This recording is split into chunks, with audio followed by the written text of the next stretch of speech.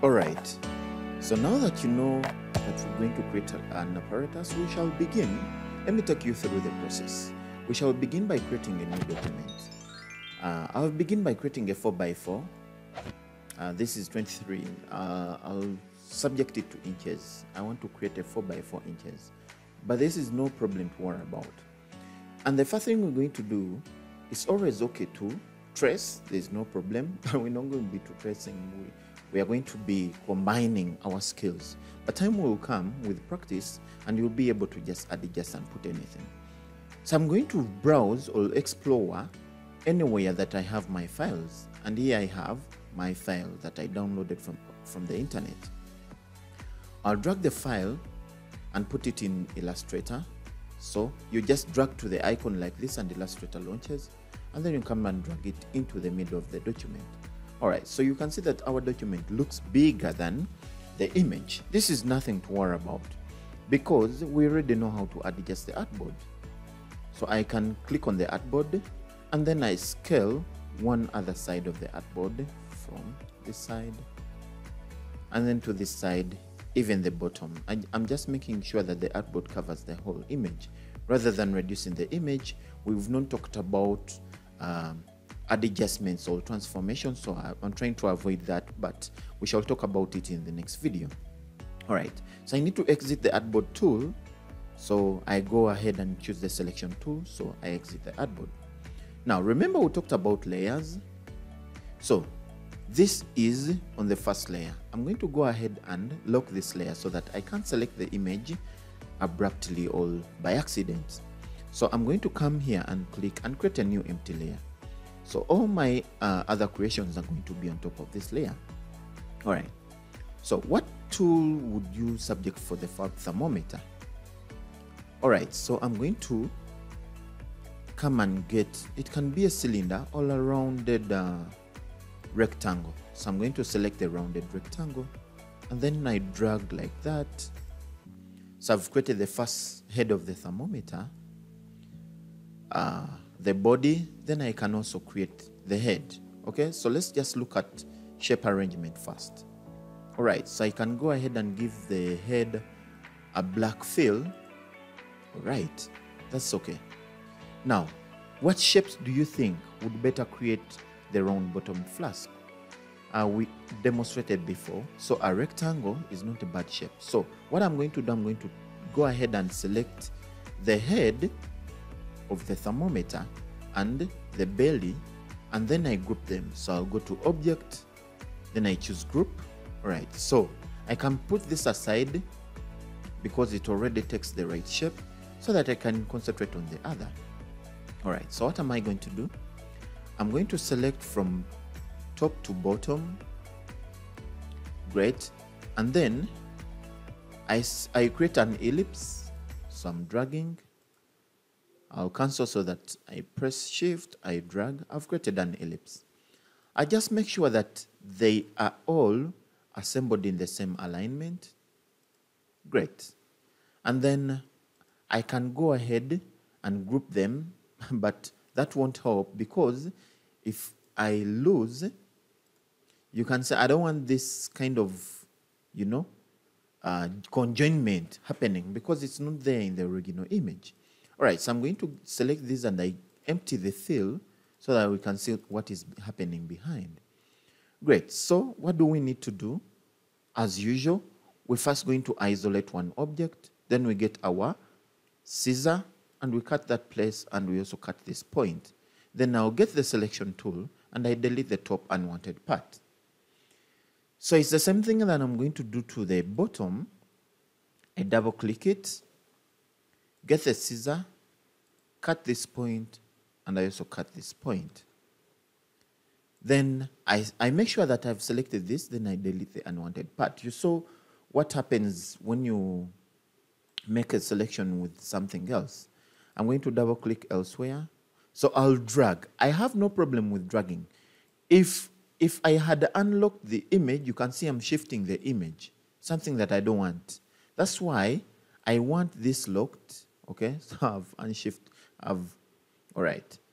So I want this locked so that I can drag and shift select, then go to object, path, average both so that they meet at the same point. Again, object, path, join. So that is joined. I drag select the others, object, path, average, both. The shortcuts are there too, and then I can join. All right, so we have the round bottomed flask. So I can also create the head here, okay? I can create the head. I don't want to create curves. We haven't got there yet, so I don't want to get worried about that. So I can create the head, which can also be a cylinder combined with something else, okay? And then this is a rectangle. I just make sure that they meet onto the same center through a line, okay. Then everything is okay, because if I give this a black color and then give the one at the back a white color, okay, you can see that what is at the back is being obscured by what is at the front. So control outer curly brace, all the same as going to object, arrange, bring to front, okay, or bring forward. And then I have that worked upon. Okay, so I can group these two, Control G, so it moves as a group. So I just wanted to see what is behind. So which means if I bring back my thermometer, okay, and put it in place, all right, you can see it works the magic behind that. Okay, so I can even get this, it's already in the group, but I would have pushed it behind, okay, so that it's behind the thermometer. All right, so that is done. I can hide the image temporarily to see what we have achieved. All right, so let me unhide the image.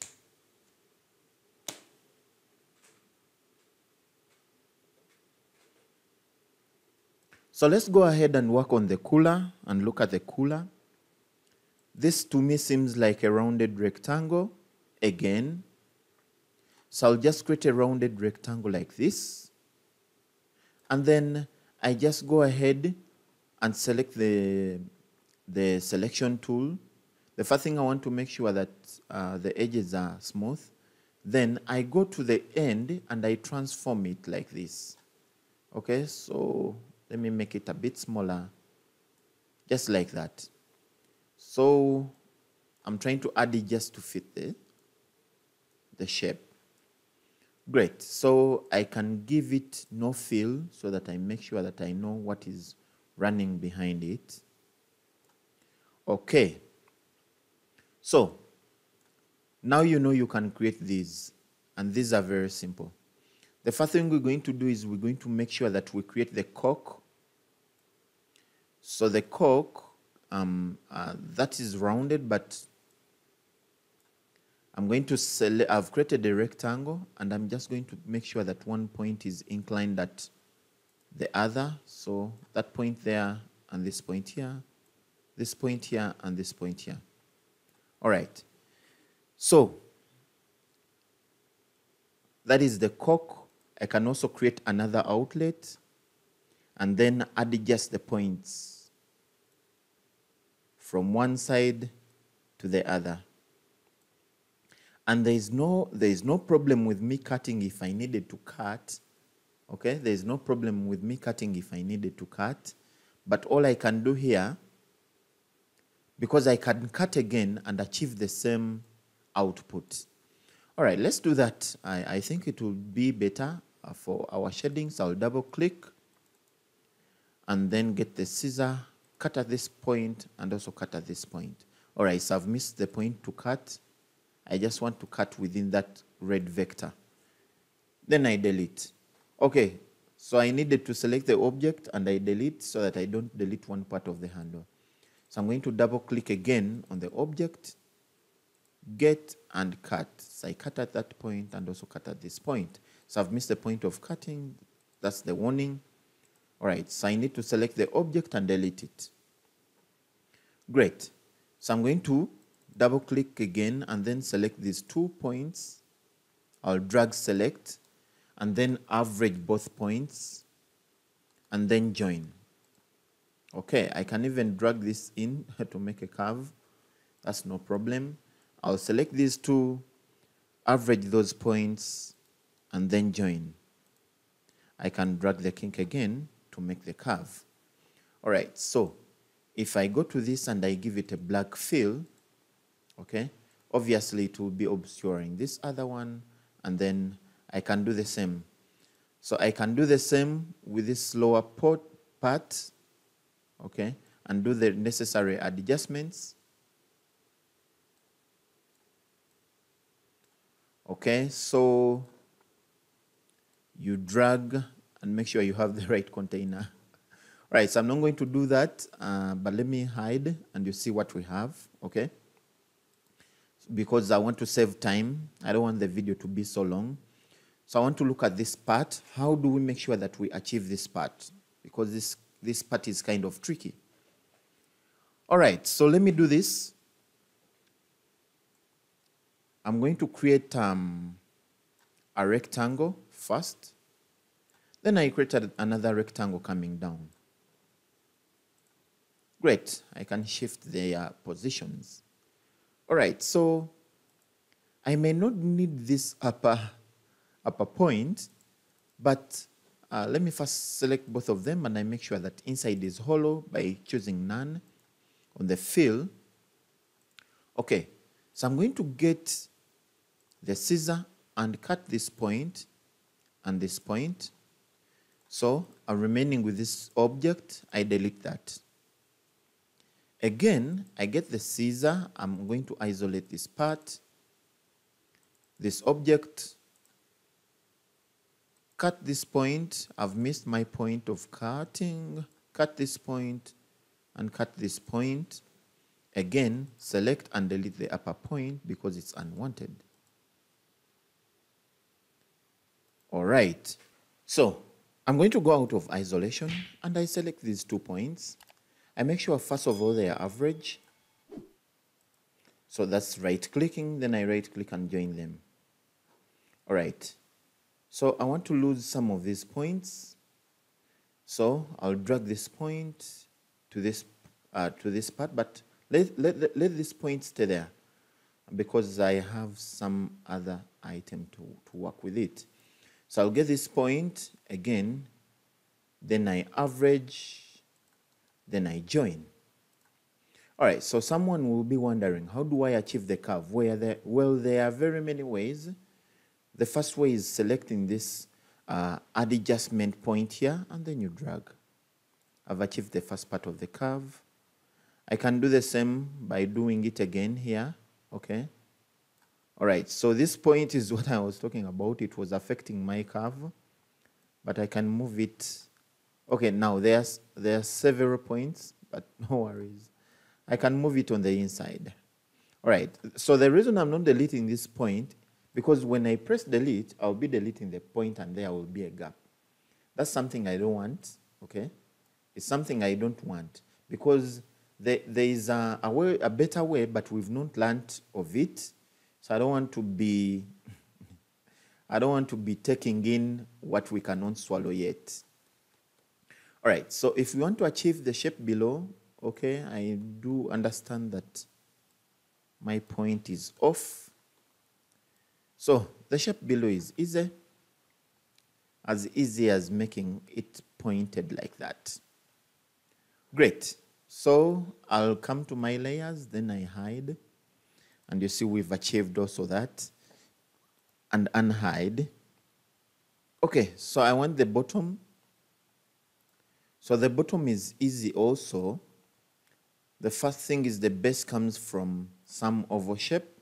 So we already have the ellipse. So I'll drag around an elliptical shape like this to create my base.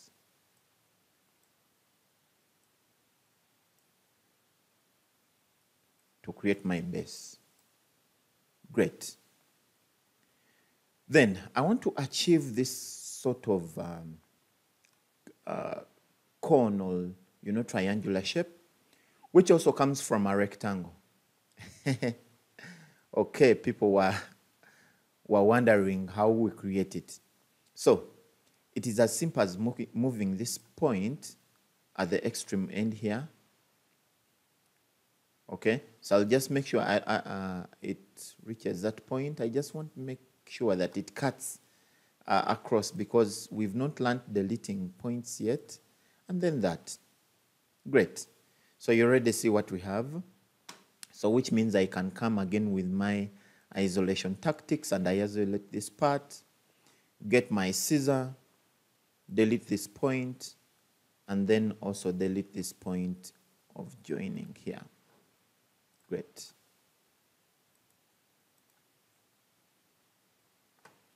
All right, so I double click this point, delete this point, delete this point. So I don't want the upper part, so I'll select and delete. Now, at this moment, we're talking about what I've always been warning you about. I cannot drag select here because I have more than 2 points in certain instances, okay? For example, this has more than 1 point. All right, so it is either I add adjust and then get and shift select. So I have this point, I shift select and get the other, then I can average them and then join them. All right, so it won't give me the shape that I want, but at least you've seen what we are able to achieve. I'm not worried about that because we're not there yet at the point of deleting, at the certainty of deleting points, but at least we can join points. Great. So I've achieved the lower part. So I'm going to achieve the upper part still.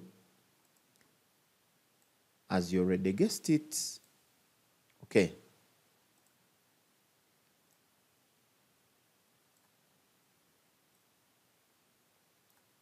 All right, so I'm just observing, but you already have the guess that at this moment, I'm looking at achieving the shape rather than unifying certain points. So I'll just get and get that. So the middle here is one part that is unwanted. I can delete. I press delete on the keyboard. Then I do the same for this. I cut this point. I also cut this point here. All right, so I delete the bottom. Great. So I can come and get these 2 points, and then I choose to average those 2 points by right-clicking and choosing average, then do the same again and choose join. So right-click and choose average, do the same and choose join. Great. So what do you think is with our apparatus? Let me hide, and you can see what we've achieved so far. All right, I'm not going to go so long into this video, but I want to say, how do we achieve one stand? So the stand, it looks like a cylinder to me, which cylinder can be achieved with a rectangular object. But then apart from that, how about this? So I'm going to drag again a rectangle. Remember, we can move points. So, which means I can move this point to that end, this point to this end, and this point to this end, this point to this end. All right, so I drag again, and then I'm going to move these 2 points. Lastly, I drag again. Okay, so I'm going to move this point here, this point, and then this point lastly to this, and then this lastly to this. I've been able to achieve the objects. So I'm going to select them, 1, 2, I'm shift selecting 2, and then 3. Then I group them. I can even give them the brown color. Okay, so I'll just push it behind since it's in a group. I'll select this and also give it an orange color. Okay. Then you can see the rest of the objects. I can select this and give it a blue color. that light blue. I can select this and give it a different color. All right. So we're going to see in other videos how to create these liquids. There's no problem. But in this case, if I hide, this is what we've managed to achieve of our apparatus. All right. So you can see that you can achieve more, okay? Be it the handles, you can achieve them. If I zoom in, this looks like a rounded rectangle here. And then this looks like a rectangle here. So you can see, in fact, we've not used more than, a few of the shapes we've been talking about. And then again, this looks like a rectangle here. Okay, so I'll click elsewhere. Then I come back and create a rectangle here and another one here. What if I give all of these a gray color or a light blue? So I'll just select the object selection tool, shift select all these. And guess what? I give them a darker gray color. I can even lose the bounding part. Then if I hide the image and then I scroll out, this is what I have. Okay. So you can go up to different times and experiments, and then you are able to create what we've been able to create. All right, so let's meet in the next video. We're going to make things simpler, but I hope you get the whole aspect of the whole thing of coming around with different images and outcomes based on the primitive objects that we already have. All right, let's meet in that next video. Thank you so much for watching this one.